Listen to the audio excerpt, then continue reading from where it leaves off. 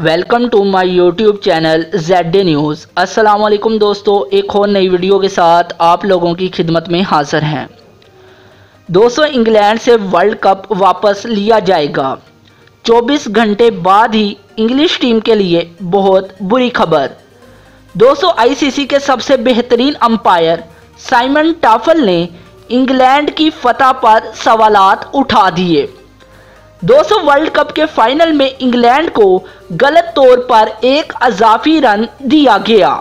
दोस्तों, English team से world cup वापस लिए जाने का मुतालबा। तफसीलात के मुताबिक साबिक इंटरनेशनल और ICC की तारीख के सबसे बेहतरीन अंपायर साइमन टाफल का कहना है कि वर्ल्ड कप के फाइनल में इंग्लैंड को गलत तौर पर एक अजाफी रन दिया गया। दोस्तों, यूं गलत तौर पर इंग्लिश टीम चैंपियन बनी। दोस्तों, न्यूजीलैंड और इंग्लैंड के फाइनल मैच के आखिरी ओवर में न्यूजीलैंड के फील्डर की थ्रो बैट्समैन बेन स्टोक्स से टकराकर बाउंड्री लाइन क्रॉस कर गई थी, जबकि इस दौरान स्टोक्स अपना दूसरा रन मुकम्मल करने के लिए भाग रहे थे।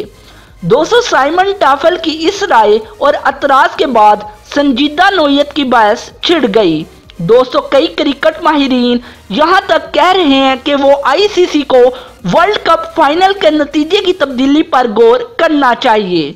दोस्तों, इंग्लैंड की फतह नाजायज है। दोस्तों, हकीकी आलमी चैंपियन न्यूजीलैंड है।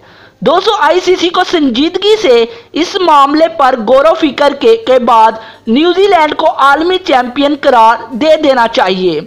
दोस्तों, क्या न्यूजीलैंड को आलमी चैंपियन करार देना चाहिए या नहीं? हमें अपना जवाब कमेंट में लाजमी दें। दोस्तों, अगर आपको ये वीडियो अच्छी लगी हो तो लाइक कर दें, शेयर कर दें, और अगर आप देखना चाहते हैं क्रिकेट की लेटेस्ट न्यूज़ सबसे पहले तो बिल्कुल फ्री में हमारे यूट्यूब चैनल को सब्सक्राइब करें और साथ में घंटी के बटन को प्रेस करना ना भूलें।